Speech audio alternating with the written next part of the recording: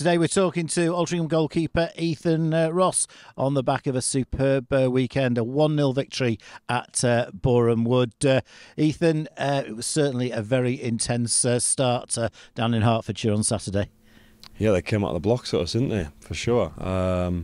Yeah, I don't think we quite dealt with it as well as we should have early on. I think we probably tried to overplay at times, especially when we had our possession of the ball in around the back, goal kicks and so forth. I think that there's probably a little bit naive from us, but that's the type of team we are. We like to play and we like to be in possession side. So I think that there's little parts of the game that we've ironed out today in the analysis we've had a look at. And but yeah, no, they certainly came on strong early doors.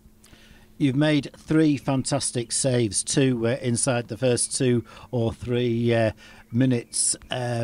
Let's look at the first one straight away. It looked like you got your footwork right on that one. Yeah, the one a minute in. Yeah. I don't know if it was Balanta or Sagaf. Was it Sagaf? Yeah. So it was probably a bit of a pot shot from nowhere. Really, it was. I think it was his weaker foot as well. So yeah, it was. I wouldn't say it took me by surprise, just because I obviously ended up saving it. But yeah, it was a decent strike. You know, like I said, on his weaker foot as well. So yeah, all about just getting the feet ready, staying ready, and being ready from early on in the game. And glad I was. And within a minute or two, a second save, completely different save that was coming through bodies, and it wouldn't have been easy to see, and you've had to get down very low. Yeah, the Bush strike, wasn't it? Chris Bush. Yeah, it was a good strike, to be fair to him. Like you said, through bodies. I think that's probably out the two of them the harder save, just because I've seen it later. And obviously you've got lads Coops, Baines throwing the bodies at it, so you do obviously see the ball later. So yeah, I was probably more pleased with that one than the first one, if anything, just because I knew how sharp a save it was. And like the first save, I had full sight of the ball all around to my hand, whereas this one, like we said, it was a late reaction save. So yeah, but again, that's testament to the training that I'm doing with Goldie throughout the weekend and the reaction stuff that we're constantly doing. So it's a nice feeling when the training sort of like follows on into the game and you're able to make them saves. So it's interesting because we've done some stuff in the week based on shots through bodies, quick shots, because I think Bournemouth are quite good with that. Lee and Love up top, and we did a bit of work on Marsh as well, and obviously Shamanga. They're all good with them on the spin, quick early shots. So like I said, it was nice that it came into the game, and the work we done was useful. And you mentioned Kabongo Shimanga there. That was your third fantastic save in the second half, and one-on-one Kabongo Shimanga in front of you. Probably most people would have had it on the former Chesterfield striker to score, but you've done a magnificent job there. Yeah, well, I think obviously he won the ball back from Eddie originally, so it was one for me where his touch, if anything, probably put it more in my favour, just because I think he was slightly off balance. I think it might have been potentially a different story had he have had his a full balance and got his body in the right position. But yeah, it's one of them. It's once the line was broken of the defence, it was up to me to sort of come and narrow that angle as quickly as possible. And I think I was quite sharp off the line. I don't know what you thought, but I think I was quite sharp off the line, and I suppose I needed to be in that moment and just make myself as big as possible. You've had a fantastic game, but the defence in front of you has done really well. Bodies on the line, Lewis Baines, a magnificent headed clearance, Jake Cooper, a couple of really good blocks as well. And that's given us our clean sheet and given us the opportunity to win the game through Chris Conclark's magnificent goal. But you've got to pay tribute to the back four. Massive. And you know what? I think we've been excellent really with it all season in terms of putting bodies on the line, blocks. I think that the defence has been really, really solid. And, it's up to me to make them saves when the time comes for me. But I wouldn't say I've been massively overworked at any point this season, really. I think maybe the one game with me barring it away potentially, where probably had a little bit too much to do in sense, and I think the scoreline on that day reflected that. But I think we've been really, really solid, and like you said, the names you just mentioned there, I think that they've been brilliant all season, and you know, I'm really, really lucky to be able to play behind them. So, you know, when teams do get opportunities, I'm normally feeling very comfortable, to be honest with you, in terms of having them lads in front of me. And like I said, I'm probably only making 1-2 saves a game. So obviously Saturday was slightly different. I think it was 3 in the end. But yeah, no, like you said, the defence have been so solid, and really they're 2 young lads as well. I mean Coops, I think, is only 22. Baines, he's only 24. So, you know, for the age that they are and the experience that they've got, they've been incredible, to be honest with you. So like, hats off to them, and again, they work really hard in training. They both work really hard in training, and there's a good dynamic between the pair of them, and they look really comfortable playing together. So, you know, I sort of reap the rewards of that as well, playing behind them. So I just need to make sure that I'm constantly staying on to them, and just making sure they're staying tuned in for the full 90. And we only made one change from the Tuesday night's mauling of York City, with Justin Donowa returning on loan following his spell with Chorley to replace the injured Lewis Banks. But like the rest of the team, had a little bit of a tricky start, but I thought Justin did a very good job. Yeah, he was excellent, and you know, that's what that loan was there for Justin to go and do, to go and get his minutes up and get games. And you know, he's come back and he's looked really sharp in training. And yeah, I think that to be honest, you say it was quite a difficult start. I think it was quite a difficult start for the whole team, to be honest with you. For 10 minutes, like I said before, I alluded to, I don't think that we managed the game particularly well in that first 10 minutes. So there was a couple of times we were trying to get out down just inside, and it wasn't really quite working. So but like you said, he managed to shirk that off really, really well, and like for the rest of the game he was excellent. He really, really was, and he contributed massively to a massive result away from home. And there was a cross late on in the game. I think Leon Love cut inside and he whipped it towards the back post, and he's done really well to head it away, because he was completely mismatched. I think that was Fifield, I think, at the back post, and you know, there's a bit of a height difference and size difference there. So you know, he's not afraid to throw his weight around, Justin, and like I said, it was great for him to come back in and be so important in a massive result. It was a huge boost when you made your return in the game against Woking, and that's following the injury that you sustained originally on the Saturday before Christmas in the TV game at Bromley. First of all, tell us about sustaining the injury, because it was a hell of a crack that you got from Michael Cheek. Yeah, so it felt double bad, like I said, because it was just I just conceded a goal as well, so it was more after the goal had gone in. So yeah, Michael had ran into me. I wasn't sure what I'd done at the time. I knew I was obviously in a lot of pain. But yeah, so I managed to get it x-rayed on Christmas Eve, and they x-rayed basically the wrong part. This was just at general A&E, and they said there was bruising there, but there was no fracture. So I was advised by the doctors to rest, but I knew I had a Boxing Day game, so I knew that wasn't going to be in the equation for me.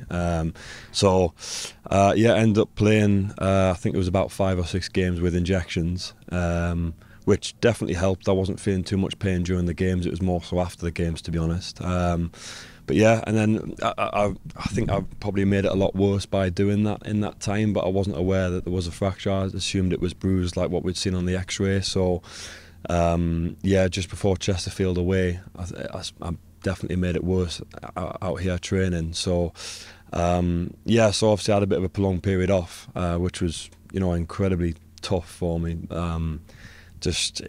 Really, really tough not being out on the grass, even just day-to-day training, not being able to go in the gym, all them sorts of things. So you know, I'm very thankful and very lucky to be back now.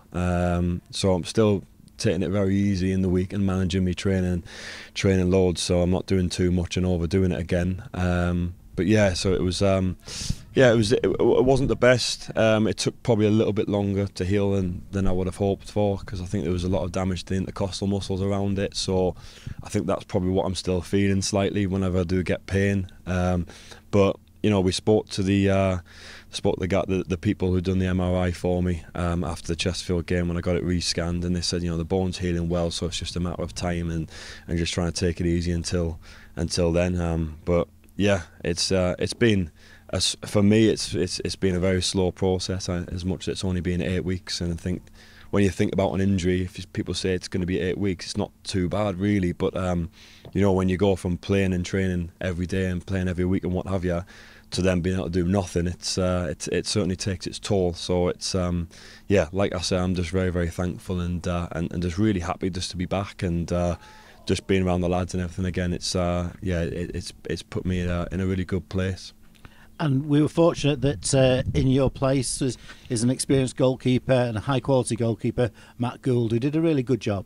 Yeah, no, he was excellent. He was really, really good, and it was nice for me because obviously Goldie's my coach, as well as being a goalkeeper here. So it was almost like we kind of flipped the roles, and I would sort of go through his games with him, and I'd do his analysis for him. So I think in terms of me and Goldie, I mentioned this when I first signed for the club. How well we get on and how long I've known him for, and we're really, really close, and we're a real team, and it's a team effort between the both of us. So whatever goalkeeper goes out on the pitch and has to do the job out on the pitch, it's a mix of both of us, to be honest with you. Like I said, it's I won't be able to have done but put in the performance that I have done this season without the analysis he's put in for me, without the coaching and the sessions that he's put on for me. So he's got me in a great place to be able to go and perform on a Saturday, and that was for me really important that I'd done that for him when he was playing as well. So yeah, he'd done a great job. Goldie made some great saves. Obviously, he came in at the start and he kept 3 clean sheets on the bounce, which is amazing. That's the first time that we've done that this season. And he's I think he ended up playing 10 games, which is great for him. And he should be really happy with the performances and the work that he put in, because he's done a great job.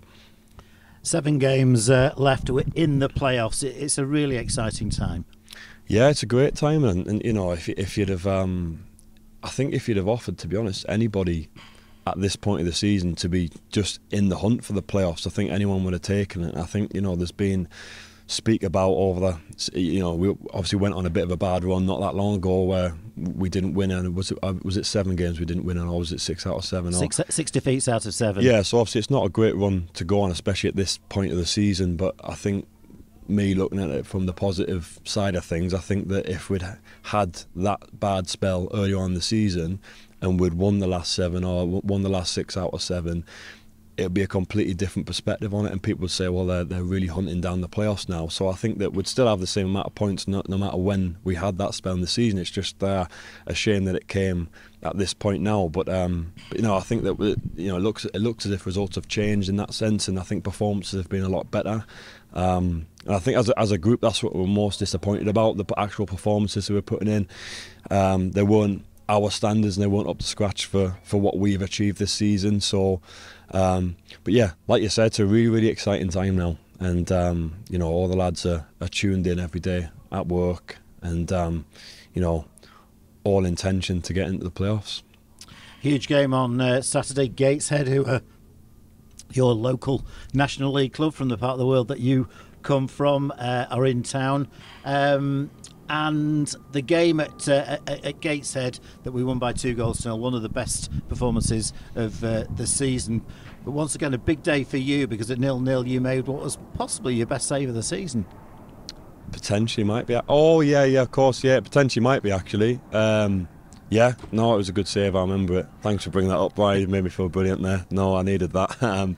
No, yeah, it was. A good save. I remember it was a good team performance that day as well. I remember because Gateshead at the time I think they were in a real good spot, weren't they? They were flying. They were playing some really good football. Obviously, it was still under Williamson when he was there, I believe. So they were looking like they were in a real good place. And for us to turn up that day and play the way we did, we were really, really happy. So the intention's got to be to do that again on Saturday. It's probably a slightly different look Gateshead team to the one we played against earlier on in the season. Obviously, Rob Elliott, a former Newcastle goalkeeper, will be taking the game. So he's done well since he's come in. It must have been a tough situation he was in, going from, I believe he was director of football there, was he, and to then actually being full manager of the team. He's done a really good job, and they've picked up recently as well. So it should be a really, really good game, and it's one that we're looking forward to, and we'll be gritting our teeth into it, and hopefully turn out another good result. And they've had a similar season to us. They're a very good footballing side, so very similar style of play. They've had 2 or 3 purple patches, and they've had a real difficult patch as well as we have recently. But games are always close between Alty and the Heed, and of course they've got Marcus Dinanga returning to the J Davidson Stadium. Last season he scored the only goal in the league clash on Easter Monday, so we'll be doing our level best to make sure we don't get a repeat of that. Yeah, for sure. No, we don't want to give him too many chances because he's a good player and he knows where the net is, and we've done really well at the away game this season to keep him quiet. I think we limited, I can't even remember him having a real good chance, to be honest, in that game. So I think that's something that, we're going to be looking at, keeping him quiet again. But, they've got threats all over the pitch, to be fair. They're a good side. And, Hannon likes to bomb on with the ball, and Ben Warman's good in there. He can shoot from distance. So there's, we'll be looking at them in full detail Thursday, Friday. But they've got some good players along with Marcus, like you said there. So we'll be looking to keep them quiet at one end and be free flowing and good at the other end. And we're in the playoffs now. How confident are you that we can achieve our objective of making the playoffs this season? Well, we shouldn't not be. I don't think that there's any reason why we shouldn't not be confident, because we've been playing really good football. We're hoping that the bad spell we had, we've turned the corner on that now. I think that our last few performances have been us at our free flowing best, or as close to getting back to that as possible. I don't think there's any reason why we shouldn't be confident in terms of, we've beat teams 3 times this season. Now, once is a fluke, 2 times is good luck, 3 times it says to me that we're doing the right things, and in front of goal we're looking good, and defensively we're looking watertight as well, which is obviously what you want out of a team. So, I think that, like I said, we should be really confident. We need to make sure that we're keeping our feet on the ground. We're not getting too ahead of ourselves with good results and good performances. But it's going to be tough. There's going to be more ups and downs along the way. But the position we're in at the moment, like I said before, would have snapped your hand off for this position at this point of the season before a ball was kicked in August. So, so confident, feeling good. The squad's looking good. We've got players coming back now. It's probably the most full the squad's looked in a while now. So there's competition for places, which is important this time this season. We need everybody out there on the metal and at their A game. And hopefully now we bring our very, very best to the table.